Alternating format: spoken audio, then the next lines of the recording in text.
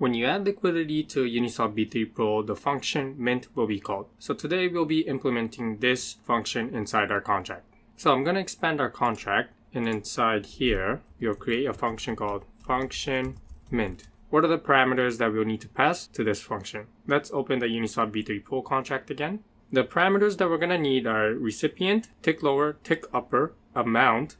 This will be the amount of liquidity that we're adding, and bytes data. This is the data to be passed to the callback, but we will not cover in our video. So the parameters that we're going to pass to our mint function are address recipient, int24 tick lower, int24 tick upper, and uint128 amount.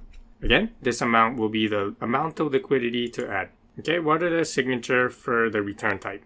The signature will be external, and it has a modifier called lock. This will be a reentrancy lock, which we will implement later. And it's going to returns two outputs, amount of token 0 and amount of token 1 to add to increase the liquidity by this much amount. Returns uint256, amount 0, uint256, amount 1. Now the math to calculate how much amount of token 0 and token 1 to add to increase the liquidity by this much amount, we'll cover this math in a later video. In this video, what I'm going to do is mostly go over this code for the function mint, and then we'll go into the details in another video.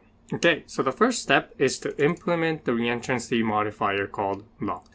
To implement this modifier, what we're going to do is scroll up, and then I'll define a modifier called lock, and it's going to check the Boolean value unlocked inside slot 0. So say require slot 0 dot unlocked, else the error message locked, and then we'll set slot 0 dot unlocked to false, execute the code, and then lastly we'll unlock it again, set unlock to true.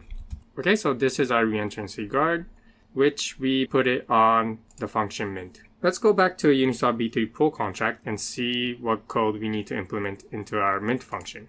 So the first thing that we'll need to do is require that the liquidity amount is greater than 0. Require amount greater than 0, else let's say amount is equal to 0, and then it calls an internal function called modifiPosition. A position is defined by the owner, tick lower, tick upper, and liquidity delta, the amount of liquidity in between tick lower and tick upper. At a high level, when we call this function modifiPosition, it will save this information as a position, and it will also calculate the amount of token 0 and token 1 that's needed to add this much liquidity.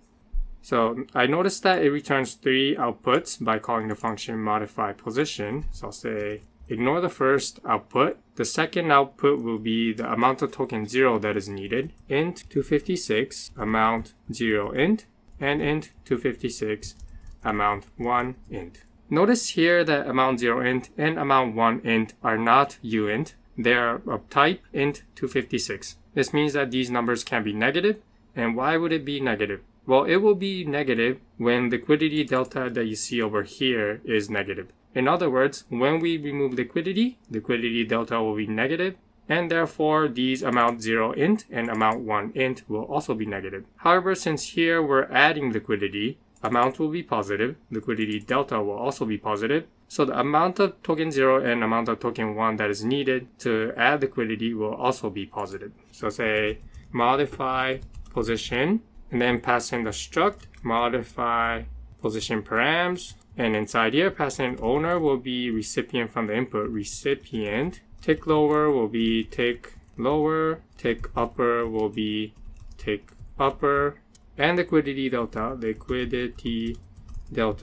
this will be, we need to cast amount into int256 and then cast it to int128, and to do that we'll have to say int256.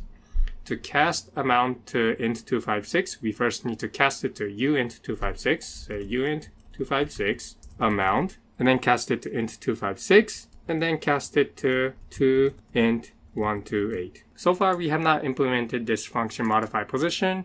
We have not defined the struct modifiPosition params, And we also need a library that will cast int256 to int128. So let's just go define a function called modifiPosition, and also define this modifiPosition params struct, and also create a library to cast int256 to int128. So I'll scroll up. First, I'll define a struct modifiPosition parameters.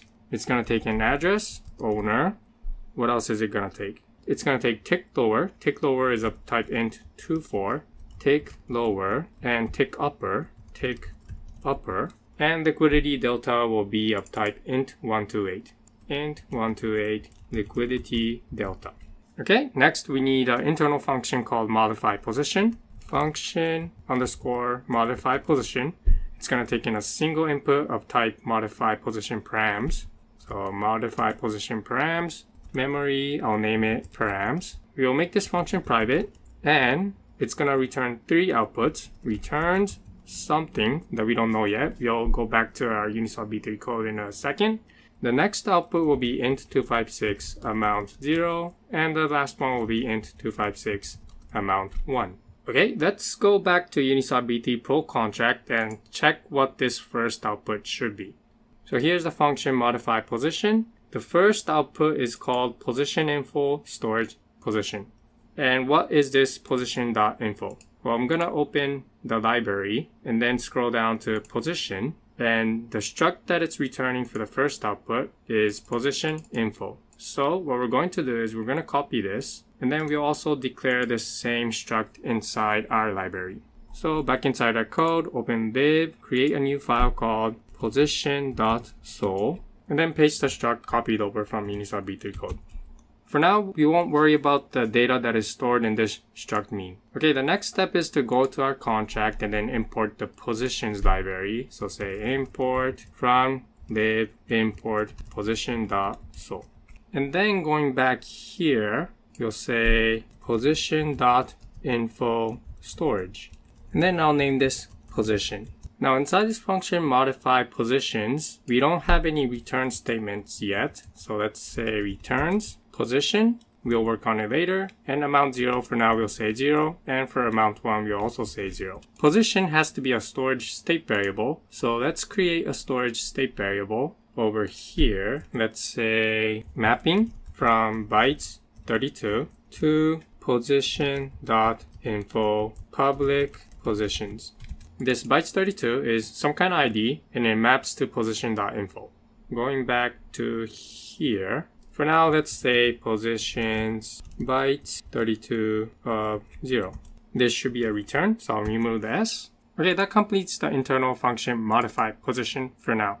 What else do we need to do? We need a library that will cast int256 to int128. So going back to our Uniswap V3 pool contract, how is this done? Scrolling up, it declares a library called SafeCast for int256. So what is this library? Gonna go inside the library folder and open SafeCast. Inside here, it has a bunch of functions that will cast one type of number to another type. We'll just copy this over to our code. Inside lib, I'll create a file called safecast.sol. Declare the header, and then going back to SafeCast from Uniswap V3 code, copy this. Paste it here. Okay, the next step is to import this SafeCast into our contract. At the top, I'll say import from lib safecast.sol. And then inside here, we'll say using SafeCast for int256. Okay, are we done? Scrolling down to our mint function. It looks like so far we are done. Let's try compiling this contract. Open my terminal and then type forge build. Okay, our contract compiles. Let's move on. What else do we need to do for the mint function? After we call the function modifiPosition, this function will return the amount of token 0 and token 1 needed to increase the liquidity by this much amount. Next step is to cast this amount that was returned into uint, and then the last step is to transfer the tokens. Here the transfer is done by first checking the balance of token 0 and token 1, and then calling the callback. This callback will send the tokens into this contract and then checking the balance afterwards. For our contract, we'll keep it simple and then just simply do a ERC transfer from.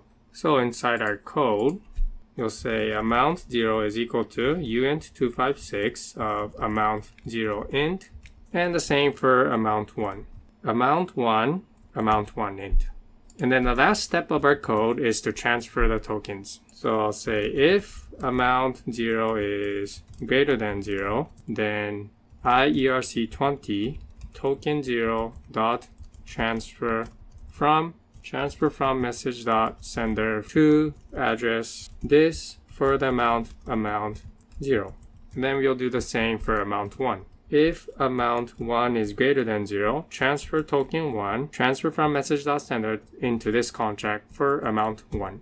And that completes our mint function. Let's try compiling a contract. Type forge build again. Okay, I have now declared the IERC20 interface, so I'll go do that right now.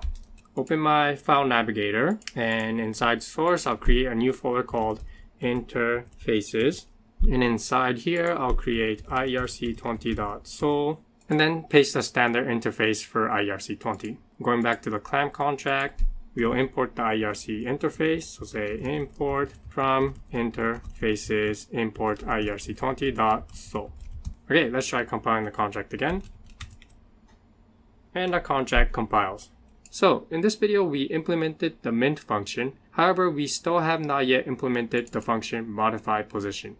We'll implement this function in an upcoming video. Thanks for watching and see you in the next video.